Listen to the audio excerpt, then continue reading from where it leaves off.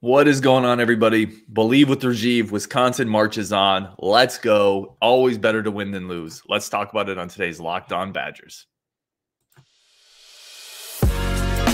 You are Locked On Badgers, your daily podcast on the Wisconsin Badgers. Part of the Locked On Podcast Network, your team every day.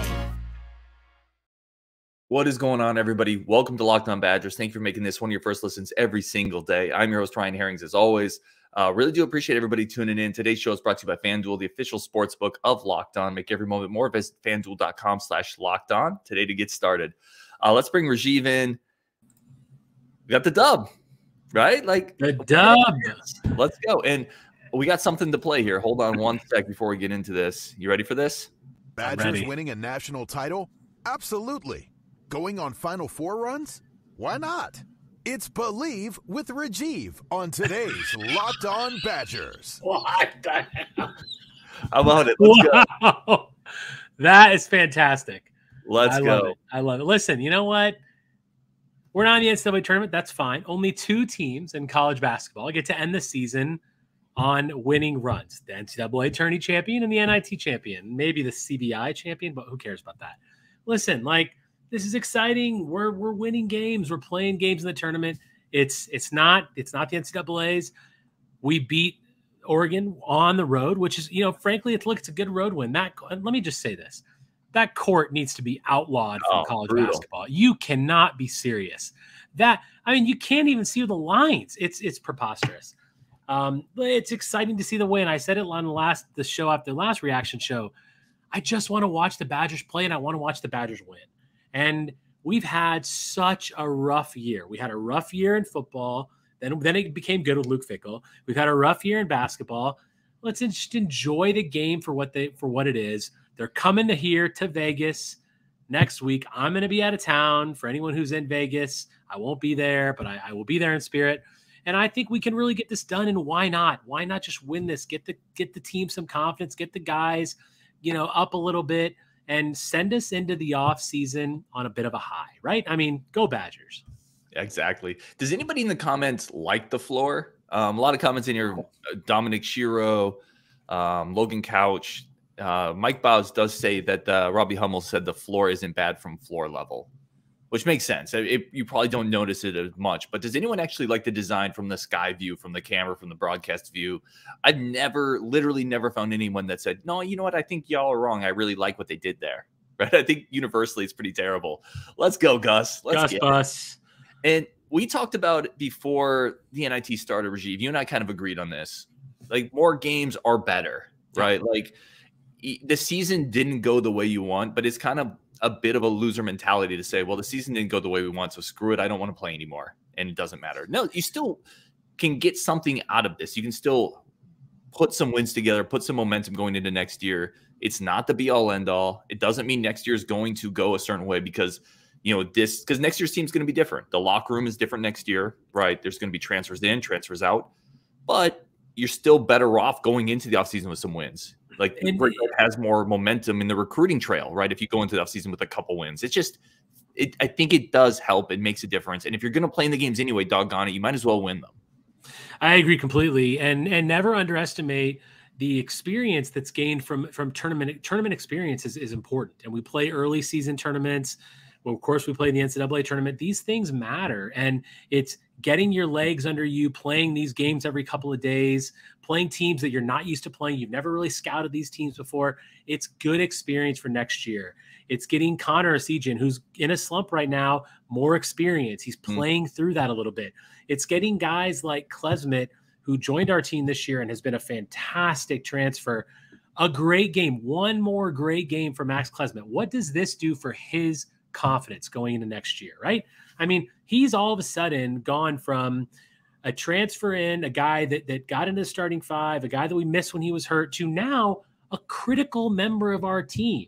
Now you add in guys like Gus Bus coming in next year. You add in potentially more transfers. And where does this set us up for next year? It puts us in a position where we've got more experience. We're winning games. We're getting experience winning games in tournaments. I don't care what tournament it is. The preseason tournaments don't really matter either, but it's important to get wins. It's important to get that experience. and play more. And frankly, in a season that has had a lot of disappointment, to have the guys getting up for wins, it breeds winning mentality. And there's nothing wrong with that. And teams like North Carolina that chose not to play in this tournament, I think that's nonsense. Come out here and play. You finish over 500, you're invited to the tournament. Sure, it's not what you want, but get out there and win. And listen, we're in the semifinals. We're playing North Texas. We can win this thing. We can absolutely win this thing. Yeah, and North Carolina's kind of weird, right? Started the season #1. Maybe that thing just all fell apart in the locker room. You can almost, I hear you on that. You can almost maybe see the reasoning for a team like that not to play. But for a team like Wisconsin, that basically everybody could potentially return. Like, you're just building more chemistry. You're building more camaraderie. It would be a bad sign, in my opinion, to go into the next season and say, no, we don't think the locker room's up for playing in this, right? That would be a sign of, in my opinion, some fractures there where people have kind of given up on it. And the one thing that I think we've talked about, the one thing I don't think you can argue with Greg Gard and this team is they haven't stopped playing for him. They haven't stopped playing for this team. They play very hard, basically every game consistently. Now, there are very big flaws, which we've talked about for Chief. Like, again, we don't want this to become, hey, we won a couple games in a row. This is great. Everything's trucking. No, there are very real flaws and holes on this team.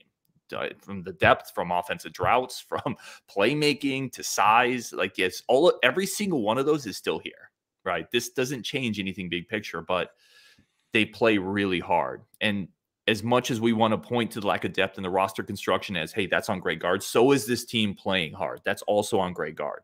And I think Badger fans should take confidence in that going into the offseason. That's really been one of my big takeaways down the stretch. The team didn't fall apart. They kept playing hard for Greg Gard and for each other. And how many teams do fall apart in situations like this? How many teams fall apart when they narrowly miss out on the tournament? Their coach is under fire from, a percentage of the fan base, and there's a lot of negative talk about the program. But these guys rallied together and they're playing their butt off. And, the Kohl Center was up for the last game. That was the last game we're going to play in the Kohl Center this year. And I expect there to be Badger fans out here in my hometown in Vegas next week. And I think it'll be fun. And I mean, yeah, they're not giving up. They're just playing hard, and it's just going to help them. It's going to do no harm. No harm can come of this. Let's just go out there and play, win a tournament, and rally around the guy that, frankly, Gard has been under a lot of pressure. We've talked about it a lot on this show. Other shows talk about it. A lot of discussion about Gard, but they're just coming out here and playing. And there's nothing wrong with that. And if anything, we're just getting good experience. Yeah, I agree with just really everything you're saying there. The other thing I'd point out too is this team also illustrates how far we need to go in certain areas. Like Oregon, the length it's tough for Wisconsin. The way this team is constructed right now, it's tough for Wisconsin to get buckets or get paint buckets, right? Crowell struggled, Wall struggled. We struggle on drives on the rim. This win, as illustrative as it is for the qualities of this team, good. It is also illustrative of the qualities that need to come up. Like, this team lacks length, athleticism, the ability to finish near the rim. Oregon had all of that, and it caused a lot of problems for Wisconsin. So it shows you right there how far Wisconsin has to come up next year. But again, in the moment, getting a win is a big deal. We're going to take a very quick break here. Come back. We're going to really dig into all your comments next. We're going to do that next on Locked On Badgers. We got the therapy session with Rajiv.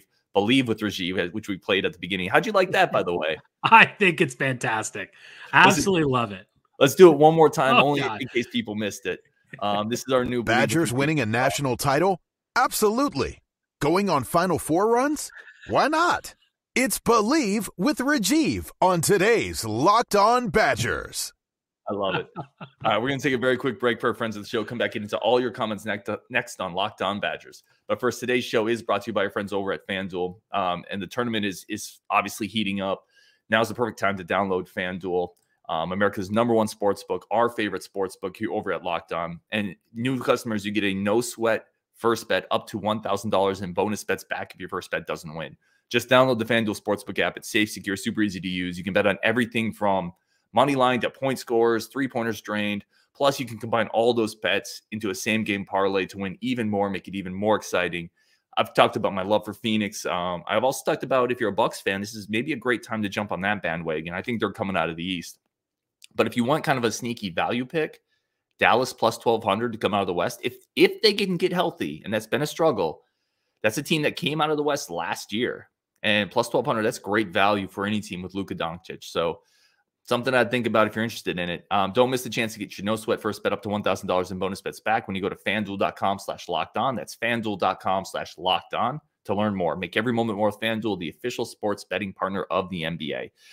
When you're done here, go check out Locked On College Basketball, especially with March Madness. You're not going to find better coverage of the tournament, of the brackets, than the dudes over at Locked On College Basketball. Go check them out wherever you get podcasts, available on YouTube. All right, let's get back into this. A bunch of your comments coming up. This is the therapy session coming off. Listen, the season's not over yet, and we got one more here. Ready? This is the therapy session. Hey, Doc, I need to talk about it. My head is going to explode. What the heck just happened? It's the therapy session on Locked On Badgers. Where's this all coming from? I love this. How have I not heard about this? We have a group text that we talk every day, and I have not heard anything about this. I keep some things kind of up the sleeve. There you go. Let's get into comments. We got a bunch of comments, a bunch of things I want to get into here. Christopher Gerber, some of these are just more comments than questions. Never a doubt on Wisconsin. TJZK said 12 of 13 from the charity stripe. I mean, yeah. We talked about earlier in the year, like you're losing close games because you're missing shots at the free throw line. And how many times did that bite us in the butt? Multiple times throughout the season. But I do think that we talked about Klesmit a little bit, and that's great. And we do talk about the bad a little bit here too. I mean, it's like Jekyll and Hyde sometimes with the field goal percentage of our bigs, right? Tyler Wall and Crowell tonight shot a combined 5 of 19. 5 of 19, and these guys shoot all their shots from within 10 feet. It's unacceptable. And we've had games like that, and we've lost, of course. We've had games like that, and we've won like this. And we shot 7 of 22 from 3 tonight. This was not a good offensive night, and we came out with the win. So there's positives in that. But boy, our inability to score at a higher clip from inside the paint is just really, really bad. And it's more so the inconsistency of it, right? Because there's games where we shoot really well, and there's games where we're getting blocked time and time again. And I think it's a little bit of lack of creativity on post moves and what we're doing down there, and maybe just we're trying too hard to score in the paint. I'm interested to hear your thoughts on this. I just feel like, why do we struggle so much from down there? It's not like Wall in his career has been very inventive. He's been pretty good and very creative down low. And Crowell has shown a lot of growth this year, and he had an okay game. But it just really baffles me how we can see games with such an incredibly low shooting percentage from the paint. Yeah, and I think Wall gets in his head. There's the old saying that shooters shoot themselves out of slumps. Well, it doesn't really work if you're an undersized post player going up against a front court full of 6'10", 6'11" long guys. You can't shoot yourself out of a slump when you're struggling to finish at the rim over longer guys, because the shots don't get easier. You know what I mean? And Tyler Wall, as much as I've defended him a lot in this show, because I think he does a lot of things really well, he can't continue to put up poor shots in the post like that. It's a pattern this entire year, and I don't know where that came from. Whether it's a feeling of, I need to bear a bigger burden offensively for this team because we struggle scoring. I'm an upperclassman. I'm a leader. I need to be that guy. But wherever that's coming from, it's hurt this team in stretches. And today, I think we saw signs of that, where he didn't get the feel of the game. And Guy said per ESPN Gamecast missed 15 layups tonight. No, the problem is, though, we've talked about that. And Guy, thank you for the comment.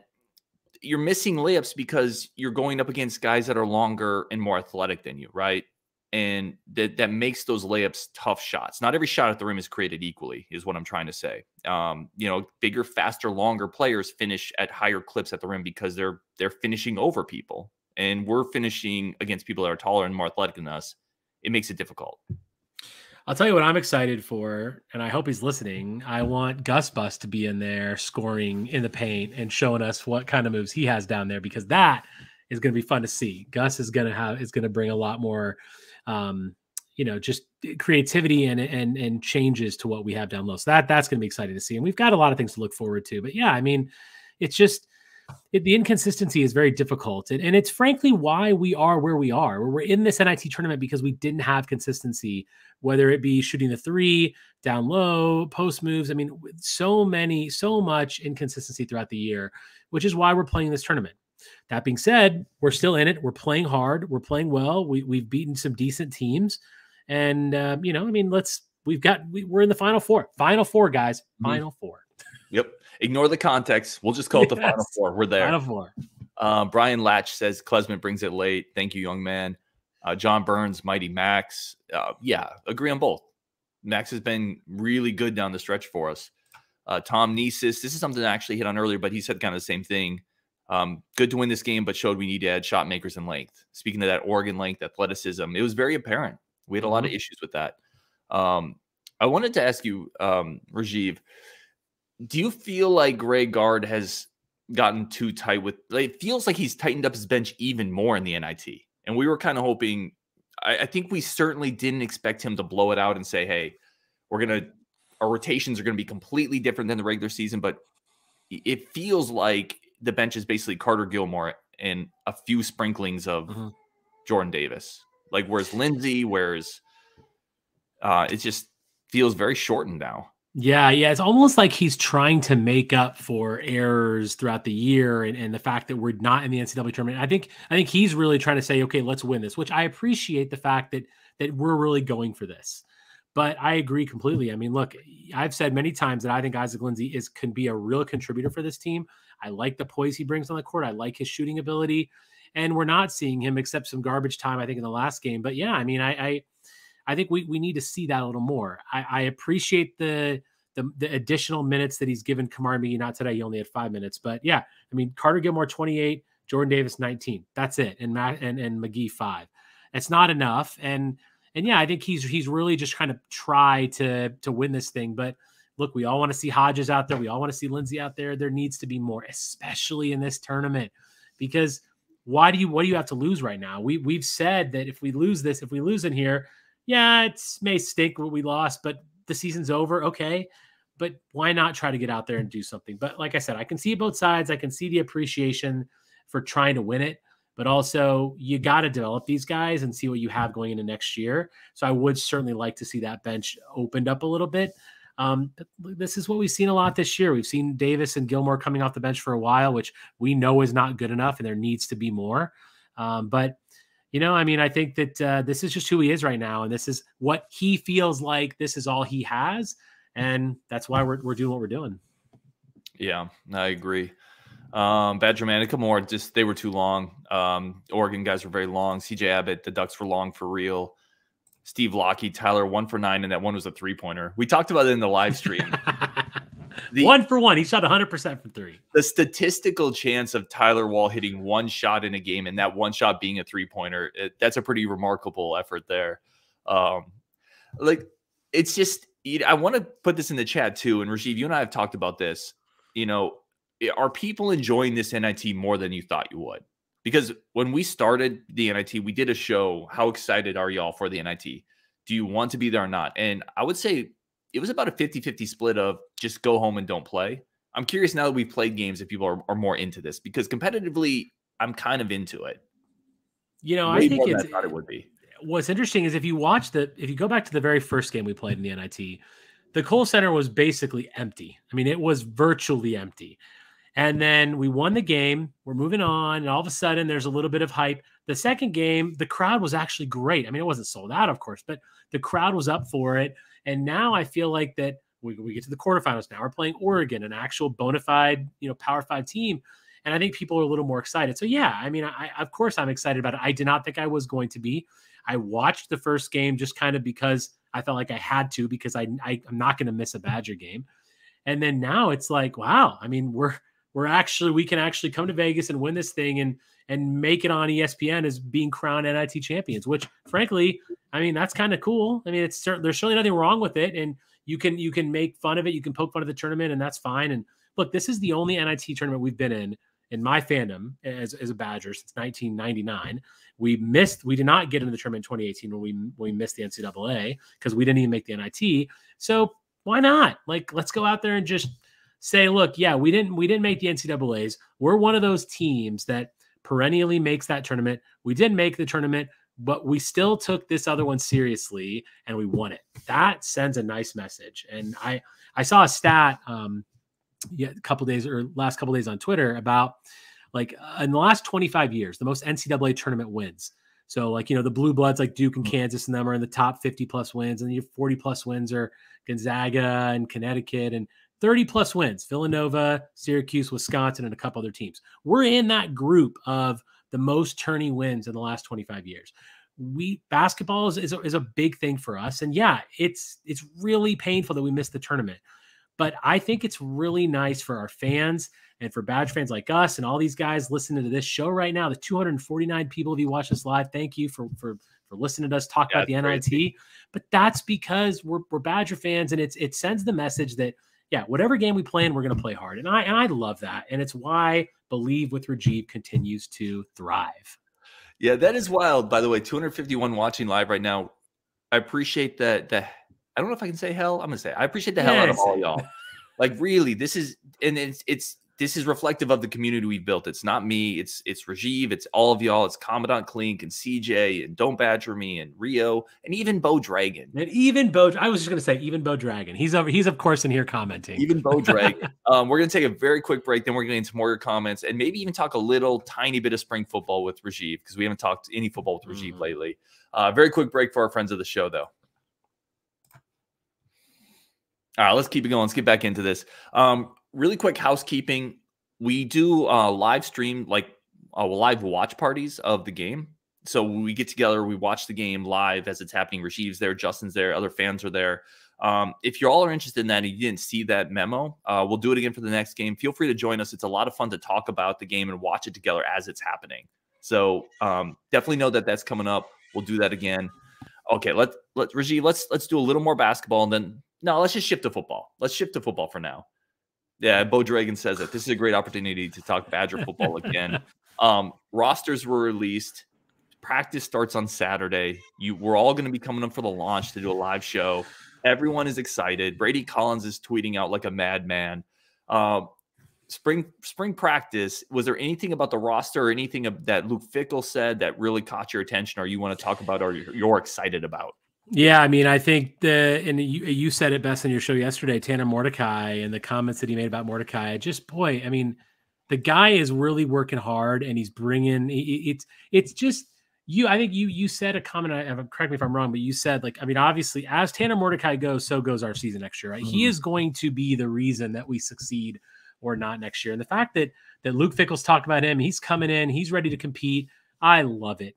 And I just, no real surprises as far as the roster goes. I know we had the Ashford thing, but he's playing. I mean, he's back. He's not in the spring roster, but he's on the team still. So I saw that today. So Ashford's not gone, which is good. Is that correct? Am I right about that? Yeah. So Ashford, it was reported he was gone. Now he tweeted out like, "Hey, I'm still." It was kind of funny because he's like, "Hey guys, I'm still here. Like, don't forget about me." Right? Like, it was kind of a funny tweet. Like it was almost like the bus had left him at a gas station, and he's like, "Hey guys." So he's still but he's not participating in practice this spring. Honestly, he missed all last year with an injury. He is a bit of a project, so not participating in spring. I've always been high on him from a height, weight, kind of speed perspective, but he's going to get further behind the 8 ball, unfortunately, not being able to practice, not being able to participate. There's a lot of new numbers at cornerback. So yeah, I don't think it helps. And for me, for spring practice, there's two things that I just want to bring up real quick. First of all, have we ever been excited about a spring practice like this? And that it's not only just Luke Fickell and what he's bringing, but it's the marketing of the program. We've said marketing before on the show. What an impressive job he's doing of making all Badger fans, letting us into the program, really letting us into what's happening, seeing the gains that are made from the strength and conditioning. That's been really exciting to watch. And just seeing how marketable the program is right now. I mean, we're going to be at that launch. I mean, if you guys haven't heard that, obviously Ryan said it. We're going to be there. Justin, Ryan, and I were going to be there. We're going to try to do a show at a bar somewhere. Please come and find us. That'll be great. But and the other thing that I'm really excited about is the wide receivers. I cannot wait to just read every. And by the way, every practice is going to be open to the media, which is awesome. By the way, so we're going to get a lot of good reports coming out of that, and I cannot wait to see what's happening with these receivers. Who's playing? Who's impressing, who's getting separation on their routes, like what kind of things is Longo doing. I just can't wait for it. Every day I'm going to just be absorbing all the content. And I'm sure we are going to be talking a lot about spring ball when it starts. And yeah, I mean, We've never had a spring like this. We've never had a receiving core like this. We've never had a quarterback room like this. I mean, this is every Badger football fan's dream, and it's unfolding in front of our eyes. So you think believe with Rajiv is big now? Just wait until football season starts, guys. Let's go. Just wait. Let's go. I love it, man. We're definitely going to be there on the launch. Mike has a comment in here. If we need any boots on the ground, Mike Baugh, let me know if you need any boots on the ground for the launch. Yes. We want to meet as many people as we can that help support this show, because that we talked about this a lot. This show is 100% about the Badger community and building it up. So yes, absolutely, Mike. I would absolutely appreciate it. We're working to find a venue, all of that. We're going to have some giveaways. I'm working to get some, I want to get some Gus Bus giveaways to do some of that. Like, I'm working on a couple of people to kind of come and do visits, from players to alumni. So it should be a lot of fun. No promises on anything yet, but it should be a lot of fun. And then, Rashid, going back to your points about this is what Badger fans have wanted for a long time from an offensive standpoint. It's also, it's this whole new, like, Wisconsin fans have just never, we've had some offenses we've been really excited about. Like, we remember the great offensive line that was on the Sports Illustrated cover, right? But we've never been modernized. I mean, we've seen one thing we've eaten one type of food for 20 years. You know, it's not just having a really stacked room or a stacked offense. It's a modern look at what Wisconsin could potentially be with facilities and with recruiting upgrades and maybe an offensive scheme upgrade. I can't wait to see it. I absolutely cannot wait to see it. And listen, there's questions too, right? We gotta see what the defense looks like. We got to see who's going to step up as a pass rusher. There's real questions and concerns with this team too that are going to come out of spring. We're going to have more clarity on those issues as well. Yeah, it's interesting. There are questions, but the coaching staff brings with it a confidence, right? That those question marks are going to be figured out, right? Like, Luke Fickell talked about how adaptable he was to whether it's the 3-3-5 or the 3-4. He's going to put the best players on the field. And I believe that. It's not just because I believe in everything Badgers. I really believe that this guy and Phil Longo and everything that they're bringing, they're going to find those holes. They're going to fix those holes. Look, Paul Chryst had great years with us, and he had some rough years at the end, but we lost confidence in Paul Chryst's ability to adapt, right? We said that many times. His ability to adapt offensively, his ability to adapt clock management, everything. I don't have any of those concerns with Luke Fickell, because everything he's done from the second he's got on campus has been moving this program in the direction that it's going now. So even though there are holes and there are concerns, I'm so confident that he's going to find a way through those. He's going to fill those gaps. He's going to build the team around the talent that we have, and build the team around where our strengths are, and hide the weaknesses, build up the strengths. I just, everything he says, every interview he does, I try to listen to it. I try to hear him, and it's just, he just brings about such a confidence. And, you talk about people who just, when they walk into a room, they just own it. And that's Luke Fickell, right? He walks in the room, he just owns it. And when he walks in that locker room, those players are responding, right? When Brady Collins is doing what he does with the strength and conditioning, those guys are responding. Everyone is responding to this program and to these coaches, and what Luke Fickell has brought, and the culture that he's brought to this team is just something to be, I'm amazed of it. And I'm so happy that we are here and we actually get to experience this. I'm going to put this Commandant Klink, thank you for this. Yes. Recruiting staff. Let's go. I love it. But yeah, I mean, it's like, how can you not be excited about it? How can you not be excited? Because everything this guy touches is turning to gold. And I believe that the season is going to be the same way. Yeah, Mason Sensala said underrated aspect of the Fickell era arriving in Madison is the massive upgrade in social media content. It's nice day. They have absolutely crushed it. And you need to do that in modern college athletics.